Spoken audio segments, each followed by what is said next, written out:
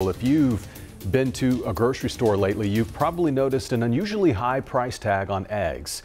It's normally considered a cost-efficient staple, but right now it's on the extravagant side of ingredients. The average price in the U.S. for a dozen large white eggs hit an all-time high last month.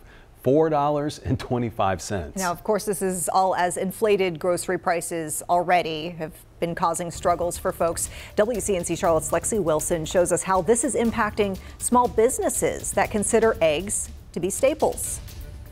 Consumers and businesses are seeing an increase in egg prices as well as a shortage of eggs at the grocery store. Local bakeries say they're doing what they can to adapt.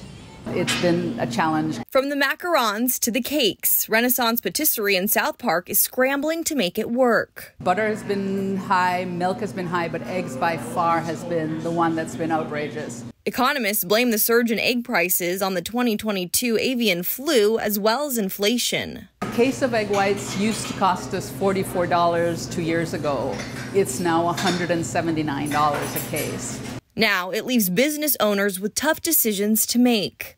Raise prices or absorb costs. If it continues to increase, I don't see where there's any choice, that we will still have to continue increasing our pricing going forward. Some other businesses not going forward. Your Mom's Donuts announcing they're closing up shop for good next month. And Harris Teeter warning customers of a temporary shortage in stores. It's another added layer of concern to bakeries. We need the eggs. We don't have a choice. Renaissance Patisserie chef Rivet says he's made small changes to recipes because of the challenges they're facing while still keeping the quality. Customers just support the small business like us, you know.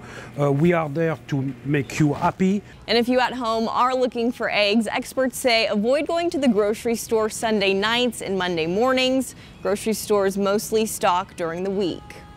Reporting in South Park for WCNC Charlotte, I'm Lexi Wilson.